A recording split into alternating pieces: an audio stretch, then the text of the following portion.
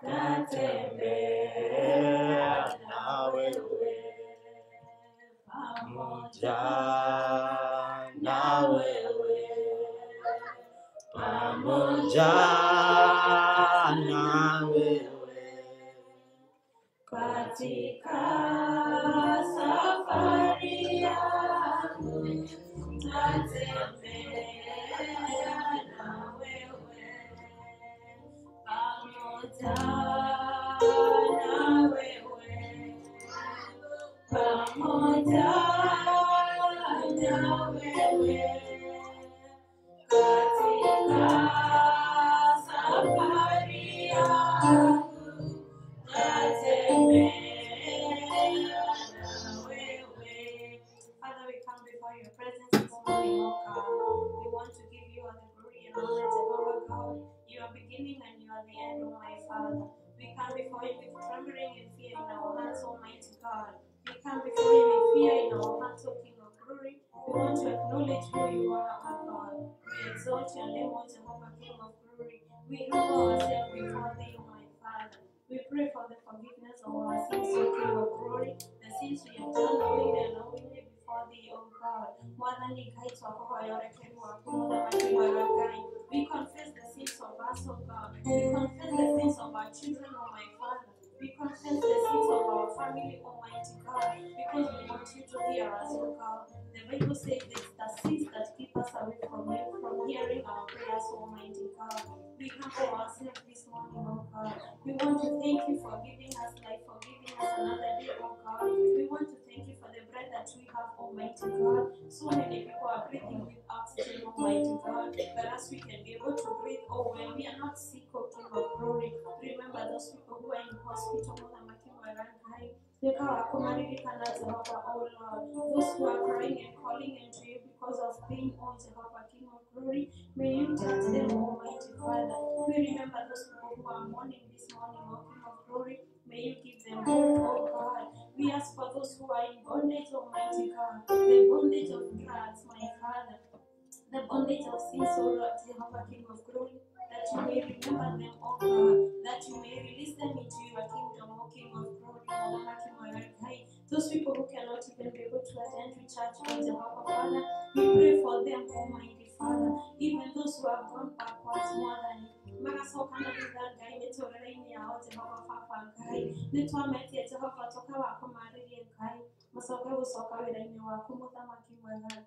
We pray for your grace, Almighty Father, so that we can be able to pray it and every day, Almighty Father. Help us to fight this battle of your kingdom, O Jehovah. We cannot be able to do it without your grace. We cannot be able to do it without your power, Almighty Father. To take your more than a guide to walk with the ways of your kingdom, to walk with the ways of your holiness, Almighty Father. Help us to be righteous, O God, from deep inside our hearts, Almighty Father, so that your word can be manifested in our lives, O King of Glory. Wash us with your blood, O God. Wash us the sins that we have, O Lord. We are not righteous before thee, so give us but your grace and mercy, O Lord. You are the beginning and you are the end, O my Father. We pray that you will wash each and every part of our life that is not so good unto you, my God. Help us to strive for the things of this kingdom, Almighty Father. Help us to sow our riches into the heaven, O God. Jesus said,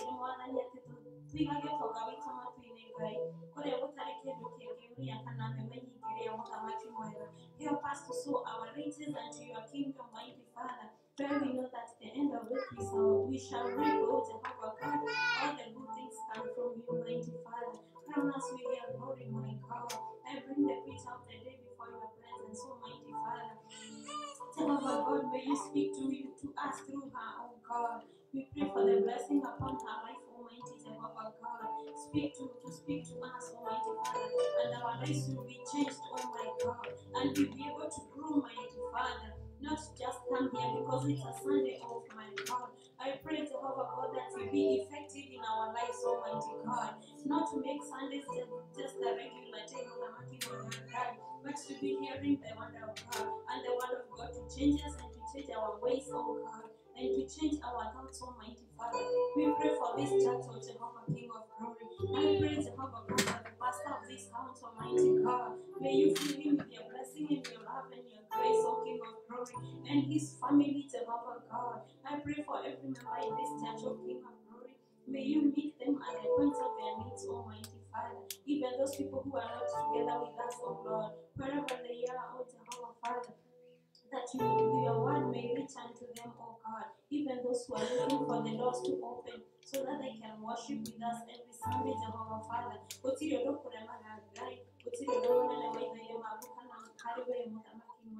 Make a way for them, O God. Make a day that they can be in your presence, Almighty Father. Help us to honor this day because it's your Sabbath day, Jehovah Father. The Bible says if we honor your Sabbath day, my God, and we do all the good things, my Father, and we do not talk the idle talks during that day, Jehovah Father, that the blessing shall come upon our lives, Almighty Father. Help us, Jehovah God, that we cannot be able to do, oh Lord. We repent our sins of this nation, Jehovah God. We repent the sins of our country, Kenya, Jehovah King of glory. May you remember that country that we left behind, O King of glory. We know it's never stable sometimes, so Jehovah Father, but we pray for the security, my God. We pray for each and every person, Almighty Father, our family, our relatives that we left there, Jehovah Father. We speak blessing, oh God. We speak the blood of Jesus upon our lives, Almighty Father.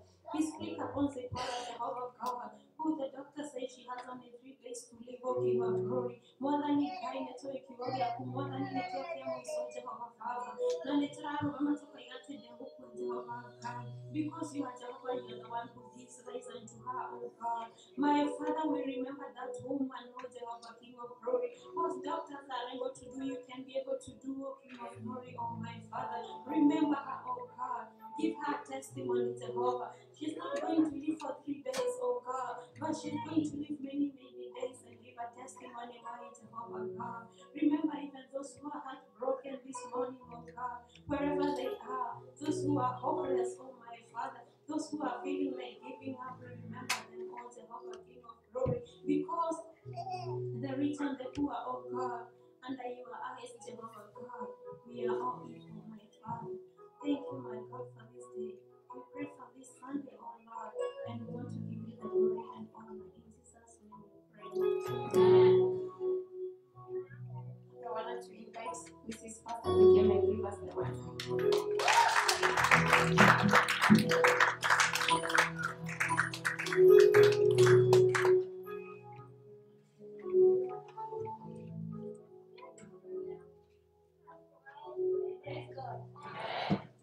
Praise the Lord. Wow. Thank you, Lillian, for praying for those people who stood here, who stand here every time. It is not easy, but it's possible by the grace of God. My name is Margaret Wamagata, and I love Jesus Christ.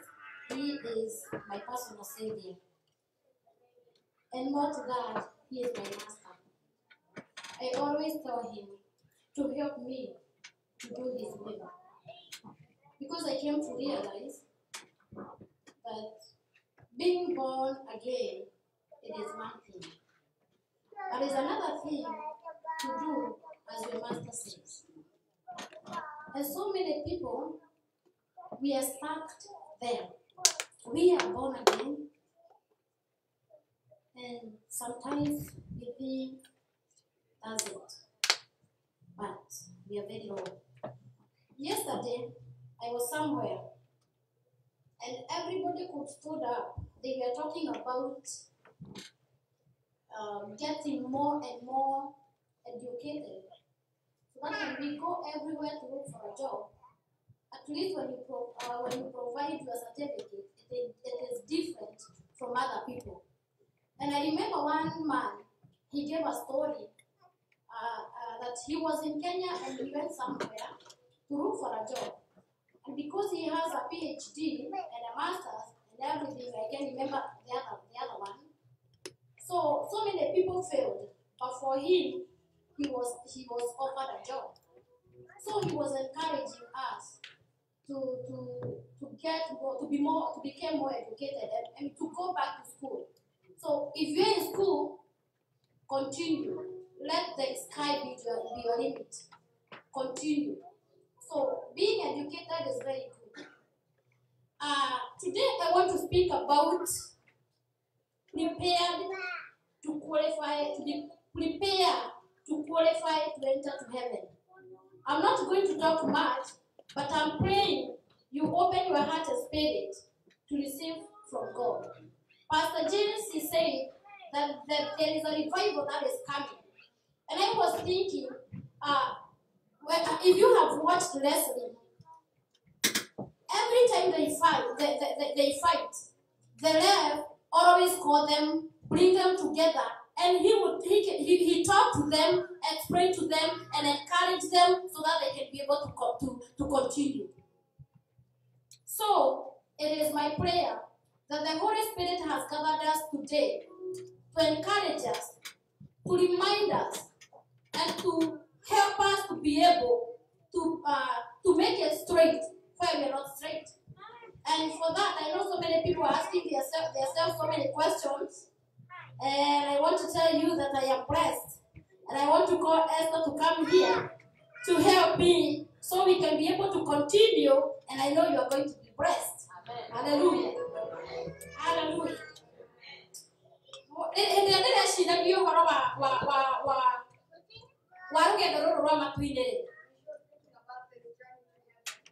Please give her a little bit more.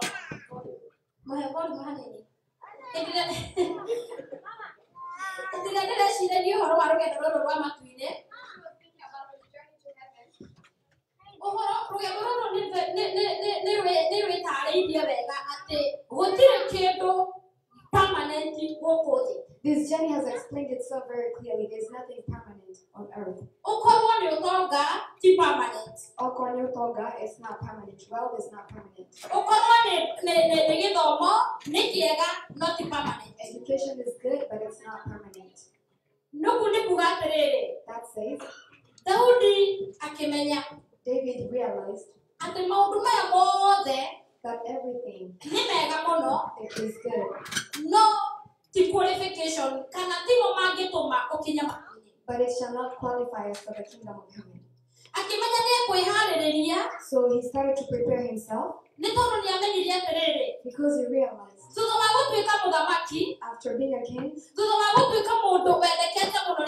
after being a person who was loved by God, after being rich, he realized there was more. Because he realized that the qualifications that he needed that he had were just for this earth. So he realized there's more to that. Psalms 9:17. We're going to read in the book of Psalms. And she thinks that's where David read. And he became more zealous for the kingdom.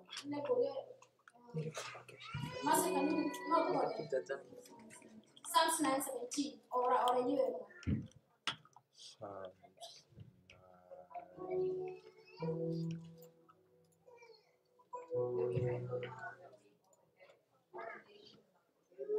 Hallelujah. Her version in the Yugaga at they shall be turned to hell.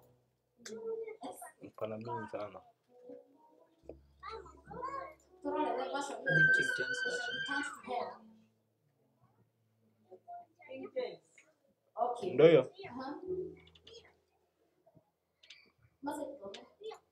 And I think the wicked shall be turned into hell, and all the nations that forget God. Hallelujah.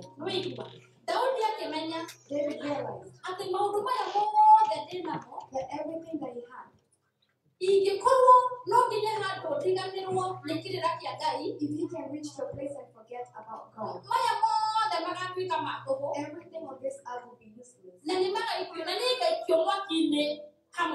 And he shall be thrown to hell together with the things of the world. And so he rose up and he went and started to look for God. And when she was thinking about that, she was telling God to help her. Because she was remembering, as All of us have been saying that we're going to heaven. And especially America. And especially here in America. When you meet with everybody, they're saved.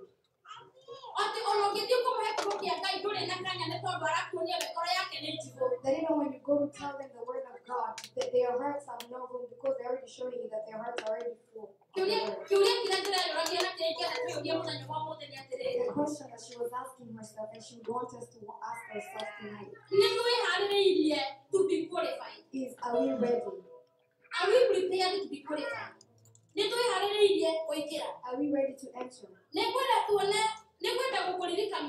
I want to remind you one thing. That Heaven is prepared because of people. For people that are prepared. I hope you know that. It's a place that has been prepared for people who have been prepared. And so being prepared, what is to be prepared?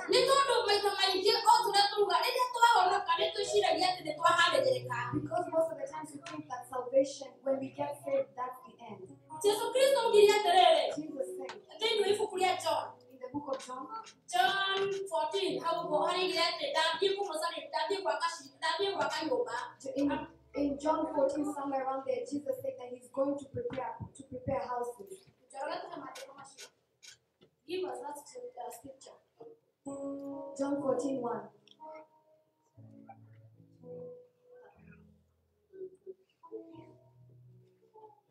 Let not your heart be troubled. You believe in God, believe also in me.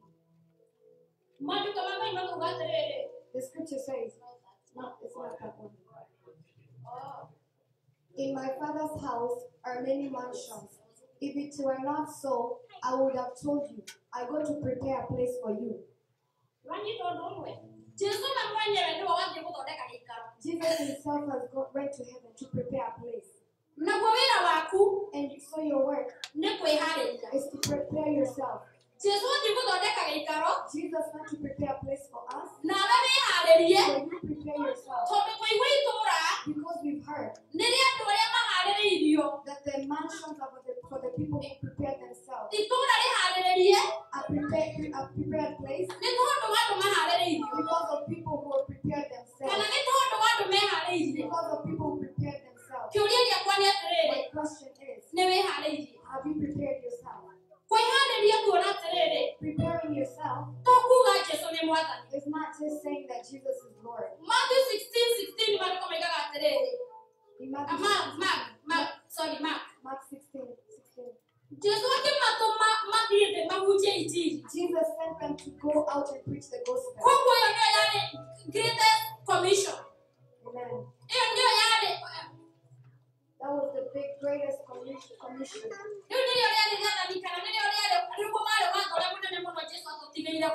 That was the biggest mandate that Jesus meant for us here on earth. He told his disciples, go out and preach the gospel. Qualification number 1. So the first qualification is to be saved. After you're saved, you prepare yourself. After being prepared, you get out and go evangelize. She was at work. And as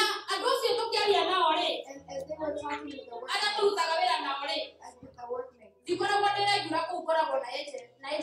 she's not a regular there, she's thinking of an agency.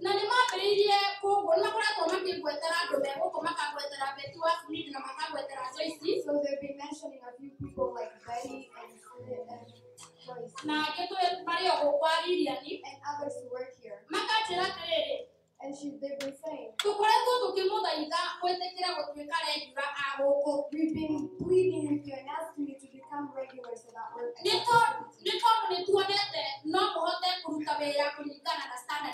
because they've been able to reach to the standard of work that they want. And they've been begging and pleading with her. As she talks with the people who go here to the workers there.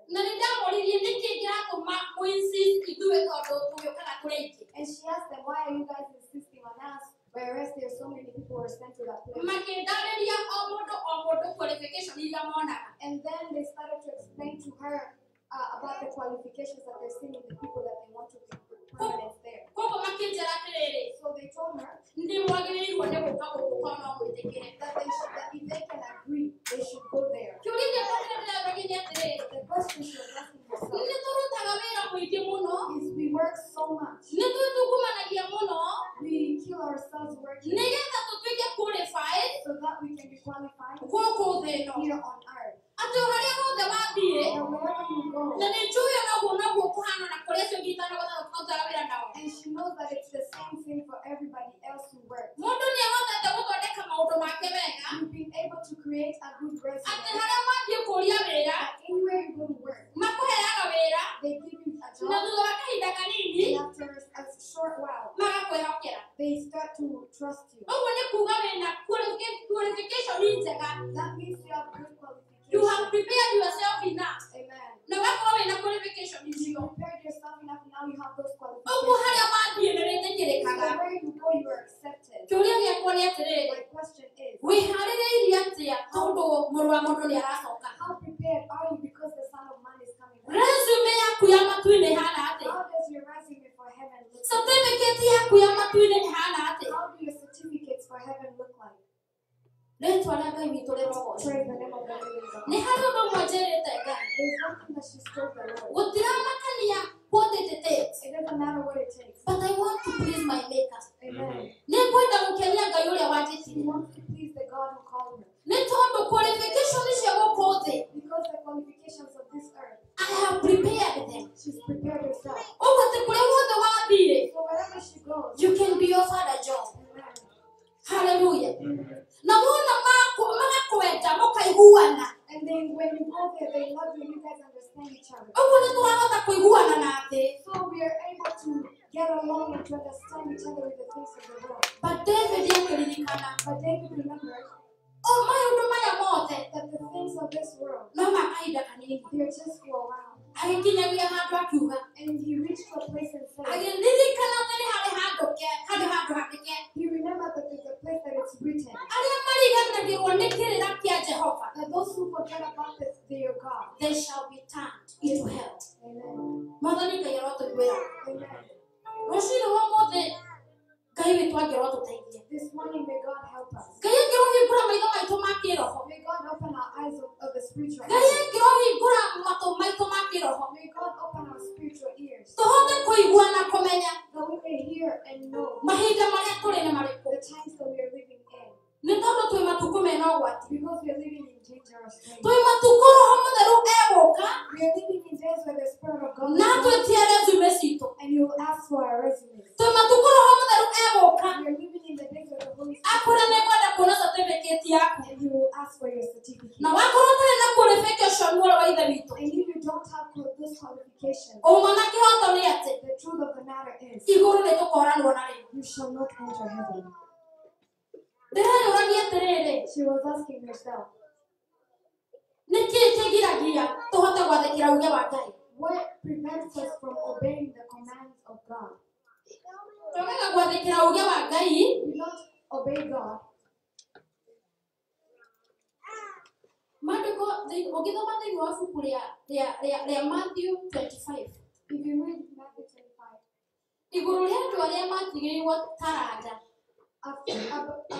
in every person who were given the talents, she was asking herself,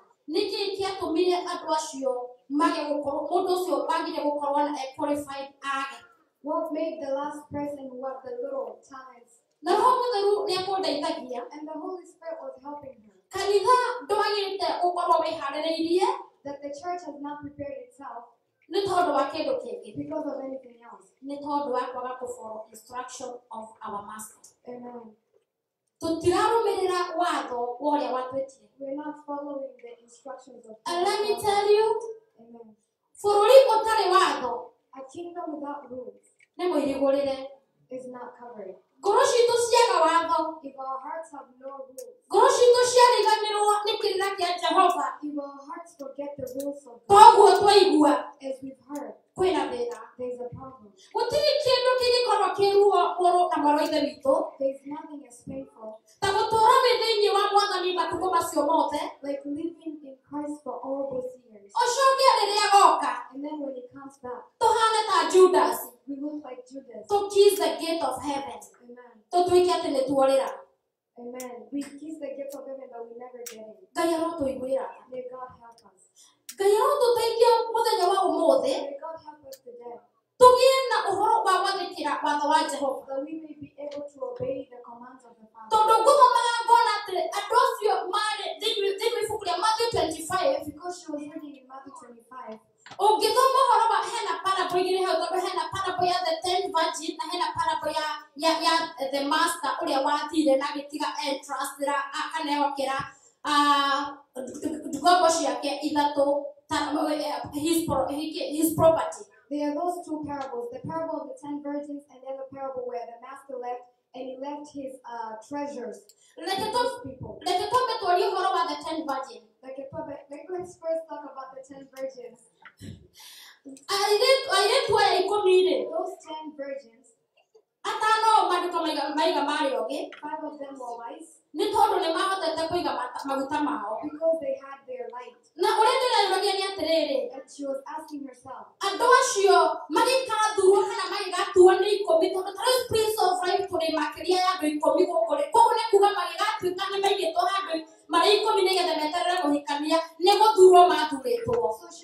was getting the revelation that there must have been more than 10 people because the Bible says that they were chosen. So they were kept there after being chosen. So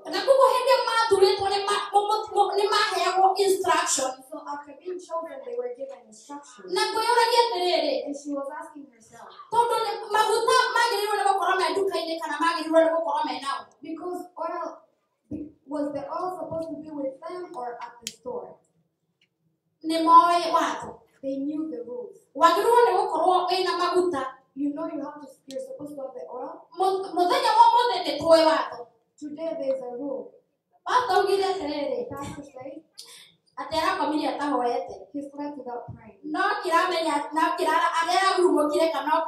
And when he woke up, he knew he had done wrong. He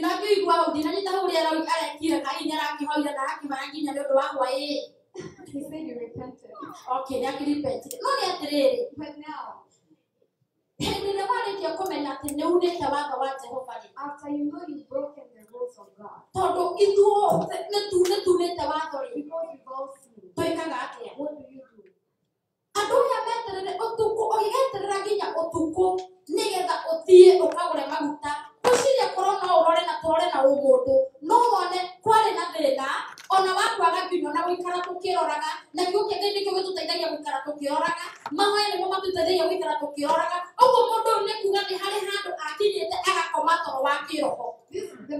After you read the story of the 10 virgins, we realize that these people, the 5 foolish ones, had an issue. Because how can you wait until it's dark to go get oil for your lamps? Today, do you know we run when it's too late? You find that we don't want to fast? But when you're told you're sick, that's when you're running. And telling God that by your strength, I was made whole in Jesus. My brother and sister, you will be called. If you're not going to prepare before, because Jesus said that the wise builder goes and gathers his materials so that he will not be embarrassed. It's our time to gather our materials. Because like Pastor has been saying, we cannot make God a switch. That when you don't need such a building, the lights are off. But when you need the building, turn on the lights. God is not like that. The light is supposed to be shining day and night.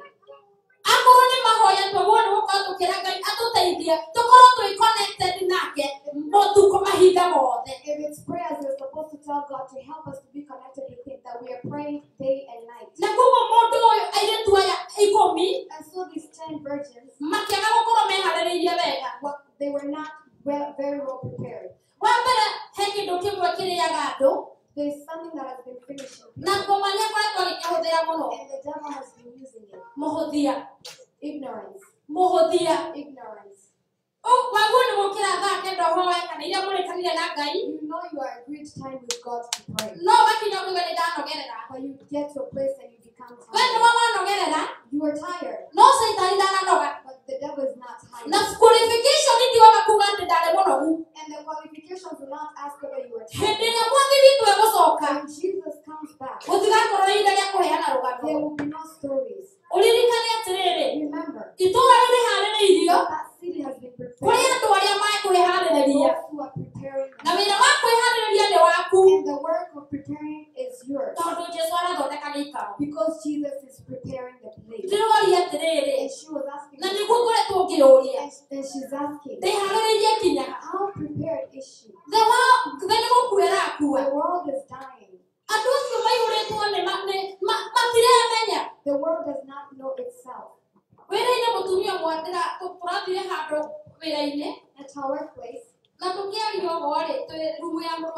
as they were talking in a client's room, and another staff, they brought up God. And as they were talking, one staff said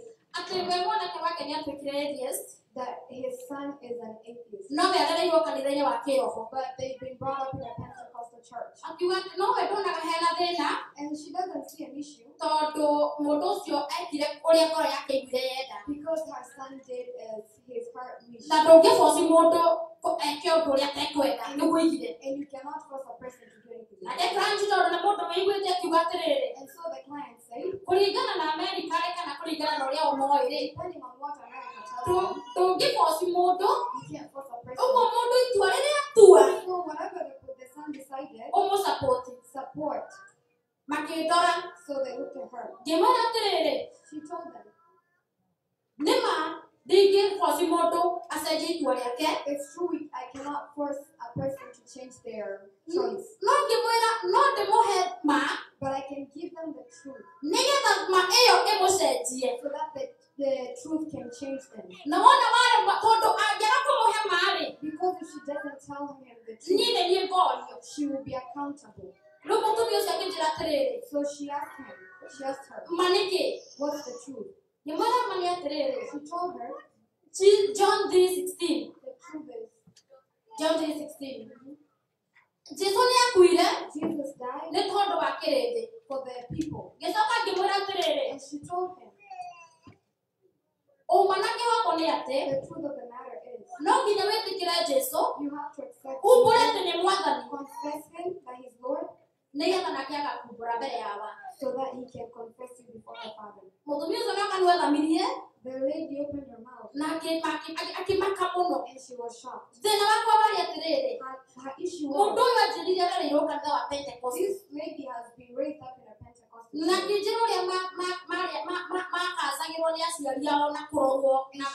And she was told how strict the parents and the church was. And she felt sad. Because do you see where we are? It's where we think that everybody knows the truth. So even when we go to work, we're not telling them. Because we think that they know. Or when they tell you that they go to church, you think that that person knows the truth. But the truth of the matter is, they don't know the truth. And who else are they waiting for? They're waiting for us. Because the Bible says, Jesus did not request his disciples. But it was a command. Amen. And And he told them, go and preach. So there are people who will not enter heaven because they don't evangelize.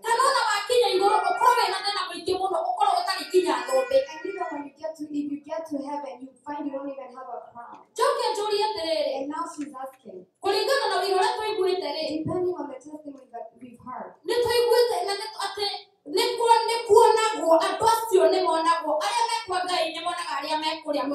The people who are in heaven are seeing us here who are on earth.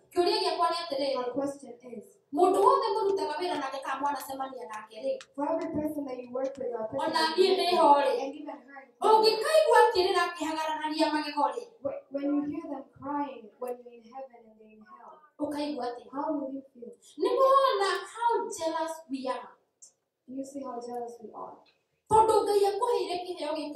God gave you this certificate. You don't need a certificate to go and tell people about Jesus because you have the Holy Spirit.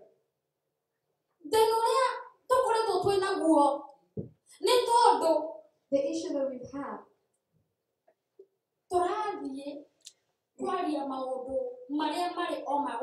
we go and speak about the things of the world.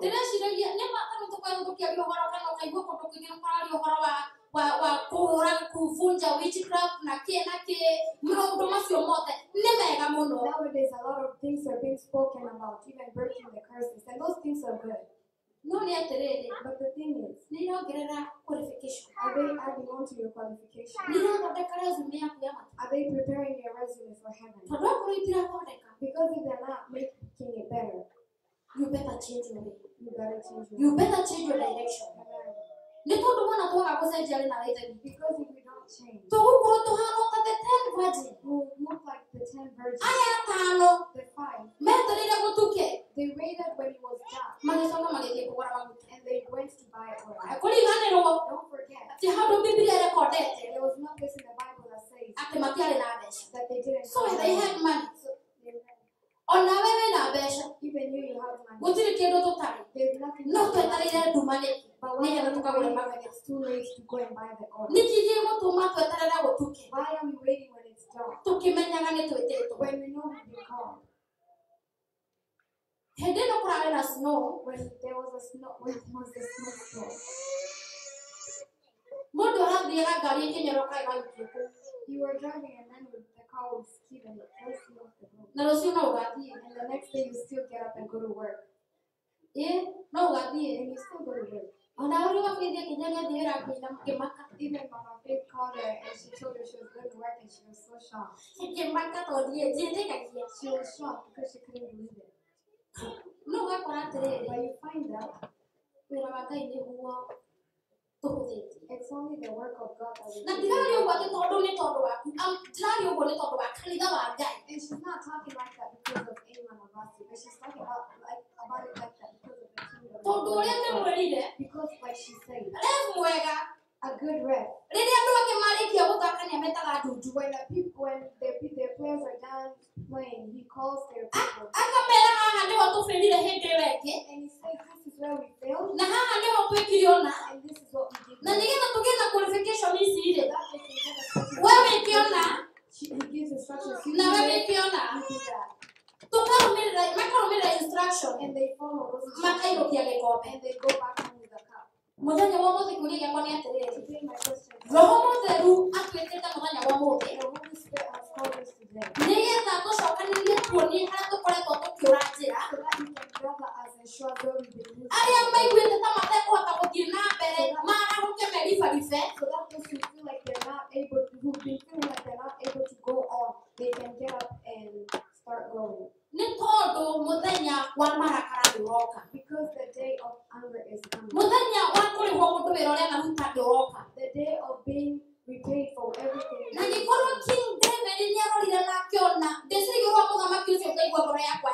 And King David looked at his life and saw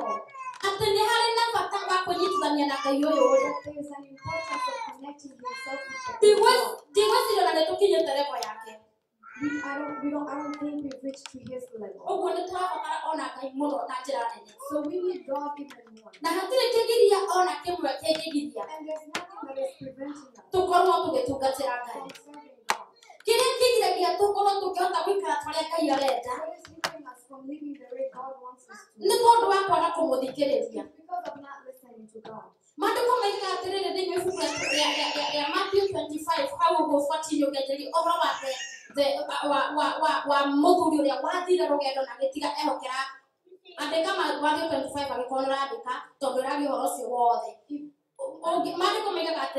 The Bible Bible says ati mundu ucio akimehokera taranda that the person entrusted na records of treasures, na amehokeire o mundu kuringana na ability yake. and he gave them according to their abilities. Ngai ndari hindi arituria tuheane kindu tutari. God will not ask you to give something you don't Ngai have. ndari hindi arikwira wike undu utarahota. God will not tell you to do something you're not able to do. Maundu macio mothe wigua roho mutheru akiuria All those things that you hear the Holy Spirit asking, arakuria ni tondu ni aramenya no uhote. He's asking because He knows you have the ability. Kwira mundu Jesu ni mwathani Tell a person Jesus is Lord.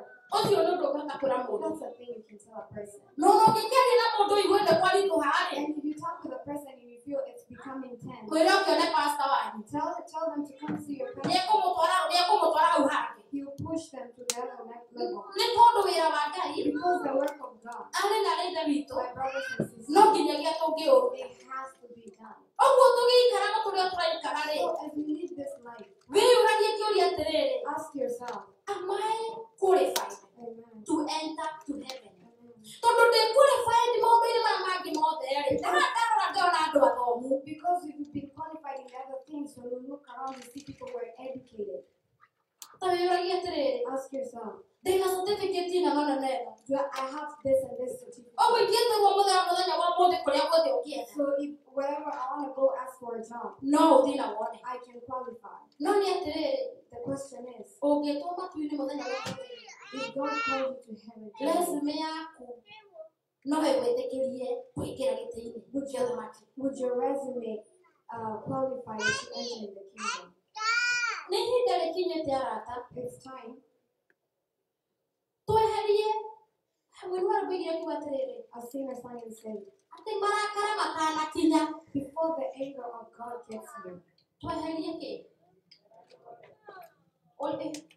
ngarari na ũremi we remove arguments and arguments and rebellious. tweherie icio ciothe We take off all those nĩ things. tondũ wona twega gũcieheria Because if we don't do no that, no wecirie ndũkararagia auge niĩ ndirĩ ngarari you might think I don't no no ngwĩre nĩ ũrĩ argue, but tondũ angĩkorwo ndũgwĩka ũrĩa Roho Mũtheru arauga rĩ because if you won't do what the Lord is nĩkĩ ũreka what nĩ are you gũkaragia doing? You're arguing with Him. angĩkorwo ndigwĩka ũrĩa kiuga gĩkĩroiga rĩ If I'll not do what the Word says, nĩkĩ ndĩreka what are you doing? nĩ gũkaragia You're arguing. wĩru wa rũmbĩigire na kiuga atiriri A singer sang and said, ati ihinda rĩtanakinya before the time gets here, tweherie ngarari na ũremi we remove rebelliousness, our arguments. ndĩreraga Ngai atiriri She was telling God andeithie gũkoragwo ndĩ above to help her to be above. tondũ kwĩ maũndũ mangĩ namo matũmĩte andũ maregwo nĩ gũthiĩ na mbere Because there are some other things that have prevented people from going ona on. ũkĩiguaga mũgambo wa Roho Mũtheru Even as much as you're hearing the voice of the Holy Spirit, ũgakorwo atĩ ngoro yaku hingo ciothe no kũbreathe ĩrabreathe kana no kurera you ũrathakame find that your heart is always bleeding. nĩ tondũ wa ũrĩa ũmĩhingũrĩire thũ cikamĩtarũranga Because of how much you've let the enemy come in and destroy your heart. tũrarĩ handũ ira They were somewhere yesterday, na mũhunjia ũmwe arauga atĩrĩrĩ and the pastor said niĩ no nyende gũteithio ũrĩa mũndũ arekagĩra rĩ he would want to be helped or help people forgive tondũ ndikwenda gwĩtuma because he doesn't want to kill himself. Pretend. You don't want to pretend. Yeah, we pretend. Yeah. You're doing good, Esther. So, turamwĩra atĩrĩrĩ kana arateithio nĩ andũ arĩa mararehwo atĩrĩrĩ. And he was helped like this. Ndamwĩra atĩrĩrĩ, She told him, kũrekera rĩ, forgiving, no ũrekere, you can forgive.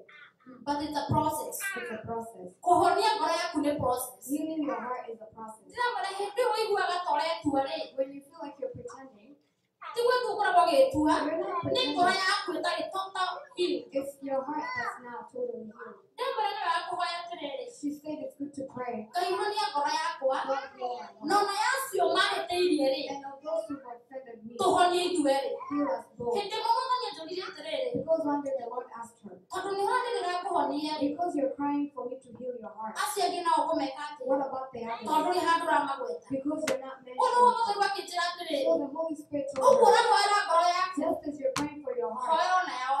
pray for those who offended you. Rĩu araragĩra Mwathani ririkana ngoro yao, So she was crying and telling God, remember them. ona yakwa Mwathani mĩririkane. Heal my heart as you heal Tũhonie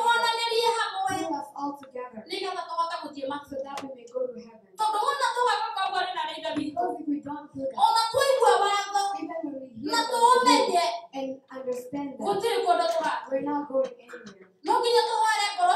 We have to pray for our hearts. Because a sick heart, a heart that has been teared apart, cannot serve God. You cannot serve God as much as you want. And then you remember that when you reach to heaven, you will be asked that the heart was not to hold people. That heart was made to contain the presence of God.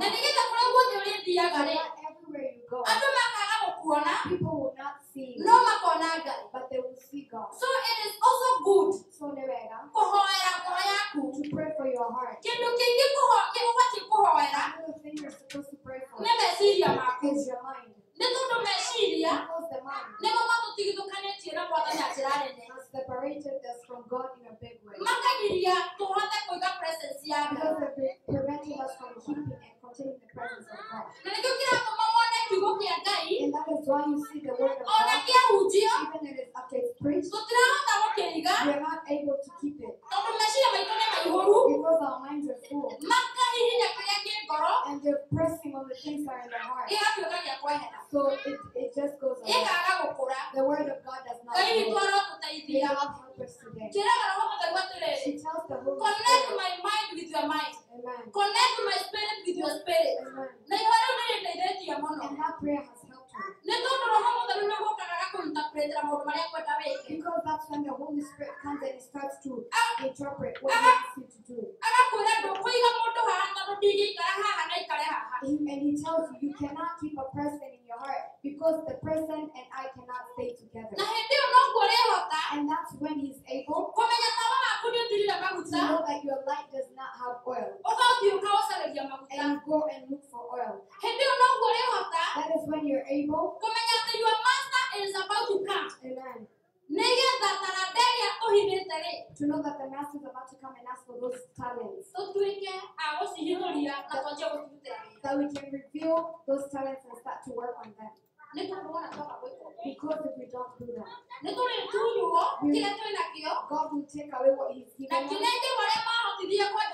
and give it to those who are able to work out their talents. And we will be disqualified.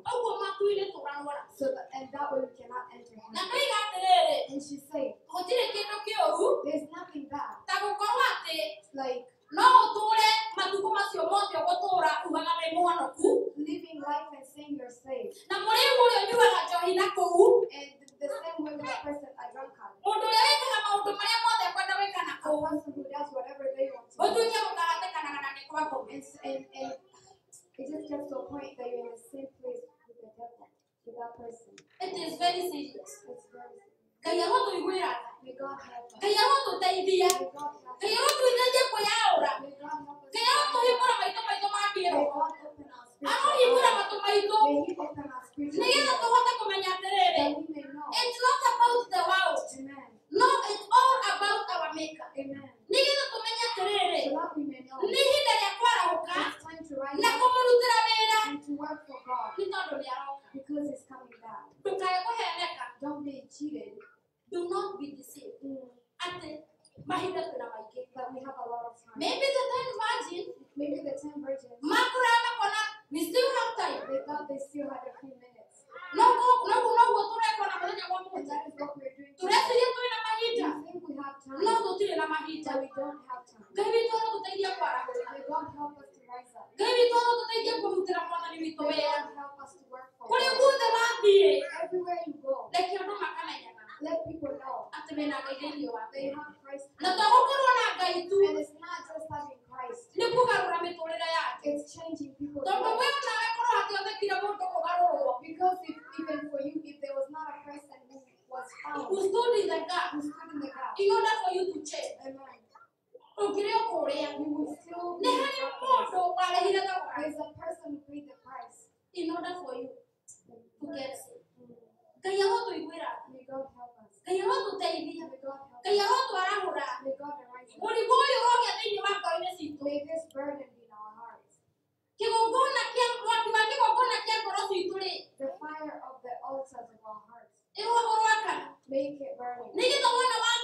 So that when it starts to burn, may consume us that we may have the pain. That we may be able to talk about him. She doesn't understand why we feel shy. And where she works, she can meet a person and tell them, come and work there. We're able to talk about the things of the kingdom. Even when you go and find a place where they sell good bananas, you can tell another friend. Ask yourself, because you met a lot of people and you've helped them, and some are not even saved. Have you asked them if they're saved? You might hear a person saying how they help a lot, and that's good, because she likes to help people. But as you help that person, ask them if they know Jesus. And if they don't know him, have you talked to them? Because all those things. She said the qualifications are two. One is for this world, and that one we don't have an issue with it. Here, if you look around, everybody has she can't see a person who she can tell she doesn't have a house. She can see people who can tell her, come and stay at ours until you get your house. So the qualifications are there of this world. But my question is, do you have the qualifications for God? Because this thing will come from them. Let's start. Proverbs 18.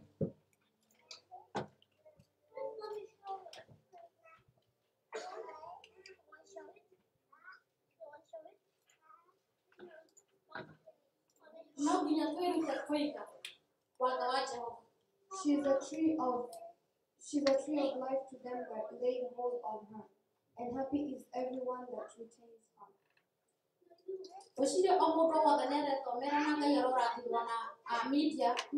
You can read for yourself and God bless the media.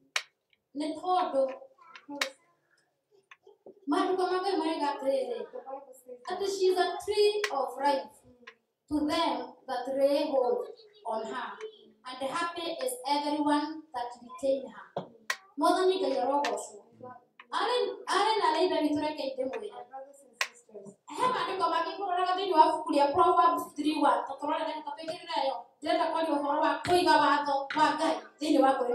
she wants to talk about keeping the law of God in our hearts. Proverbs 3:1. My son, forget not my law, but let your heart keep my commandments. Hallelujah. All those things that you're hearing, those are the commands of God. And we read in Psalms 9:17, and it says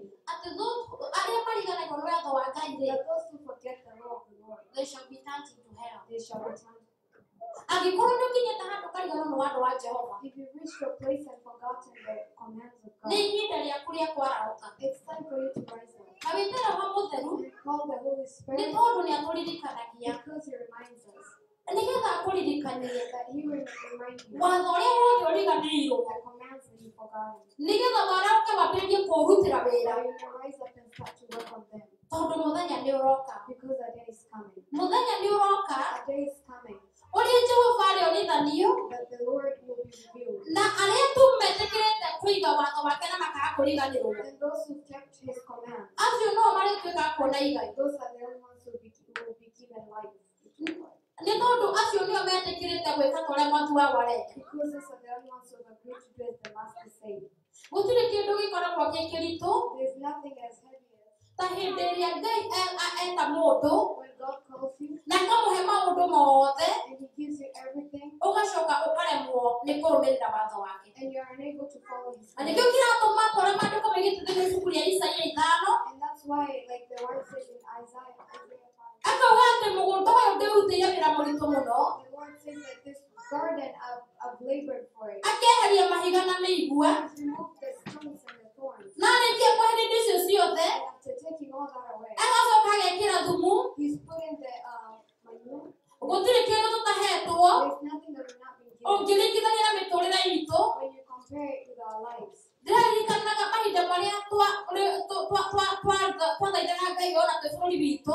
remembering when they used to pray even back home. Telling God that God, if you remember us and take us to America.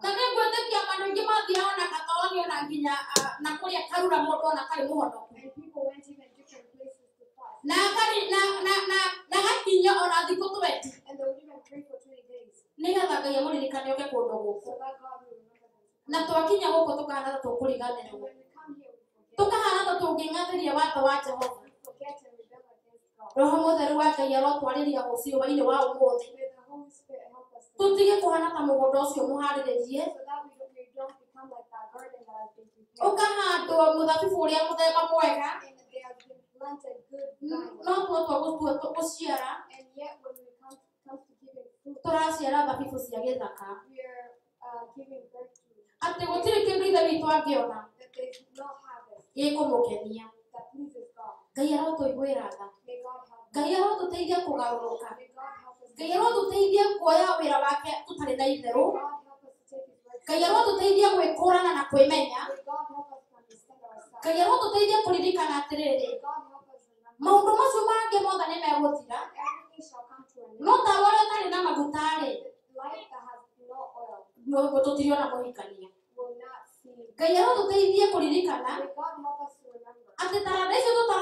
The talents that we're not working out, they'll be taken away from us. And to leave you with a question. Love good resume.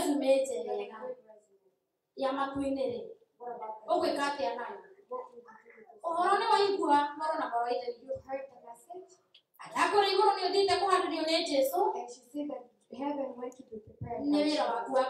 It's your work to prepare yourself. It's your work to prepare yourself. God bless you. May God keep you.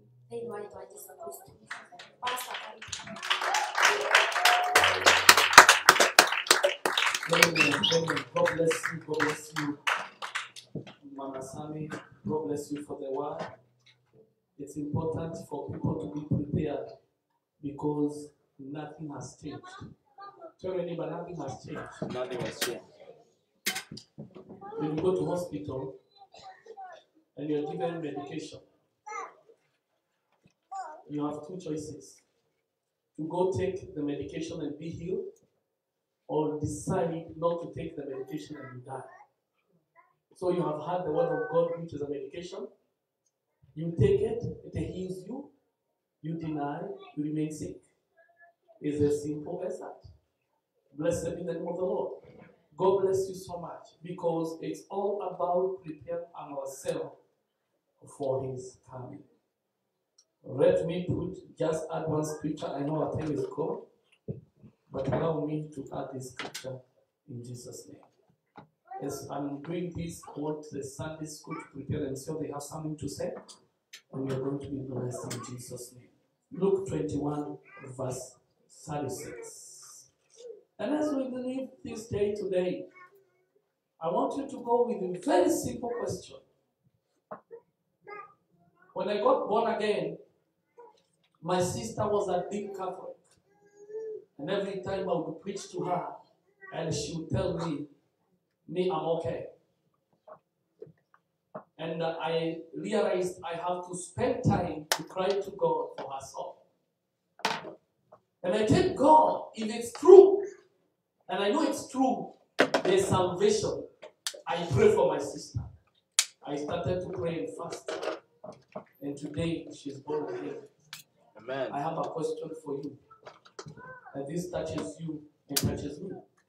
We have our own family members in our home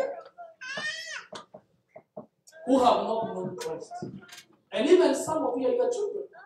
They are your husband and wives. And we are settled and feeling very well.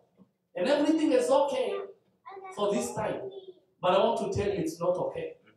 After everything has been done and closed down, when we go to the next place we are waiting for, according to John 14, that is when you realize how you failed God because of your family members. How many times have you fasted and prayed God to deliver? your sister, your brother, your wife, your husband, and your children. How many times? And you are still talking all through while you are talking, wasting time talking instead of using time to intercede for your children, for your brother, for your sister, for your mother. You are wasting time moving around speaking things that are not of benefit. You are so qualified according to the qualification of the one. But when it comes to God, you are zero. Bible says, watch ye therefore and pray always, that you may be accounted worthy to escape all these things that shall come upon. There's another version. Let me read this version. Be always on the watch and pray, that you may be able to escape all that is about to happen. Let me remind you, there are some things that are going to happen. I said there are some things that are going to happen very soon.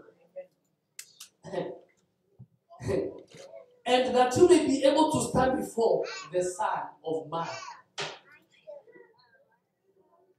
I want to confirm a word that our sister, Pastor James, said.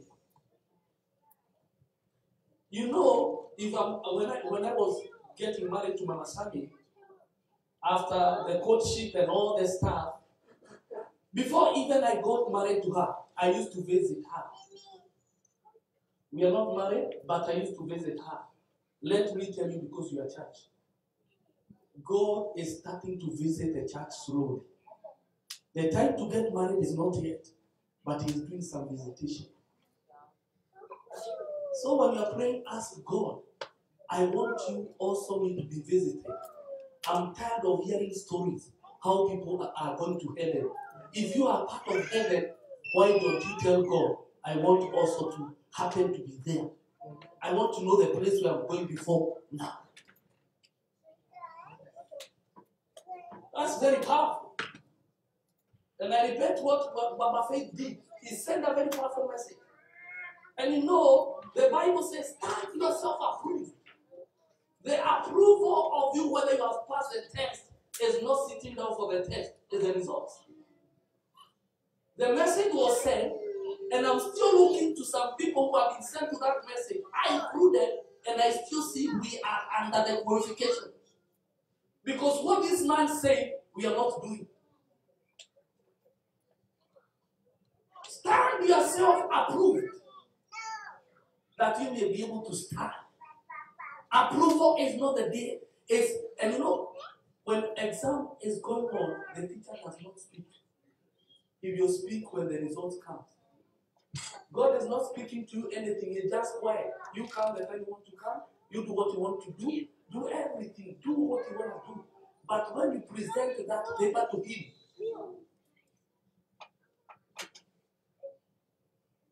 how many people had sat for an examination and you have not read, there can you am I? The stomach is full of water. Because chances of passing are very low.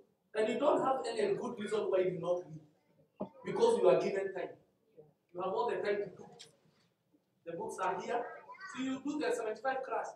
There are some teachers that come and give you the books and tell you, go ahead. And some of us don't read. Others read. But when the examination is being marked, you see the teacher is changing the face. We are like, oh, okay, I'm done. Here are the results. How many people know we are waiting for the results? This time the Lord is not even speaking. He will speak the day of the results.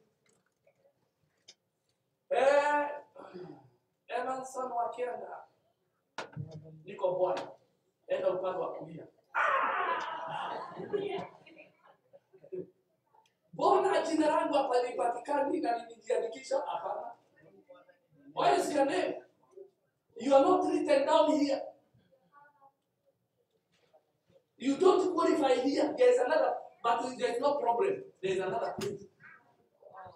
There is no problem. Because you don't appear here, there is another. Go to the left. This is not time to cry. This is not time to weep. It's just time to move. When we did our examination in class, and you know those are the things you remember, Mama, when the teacher would, when you fail, you have to repeat. And the parent was not asked.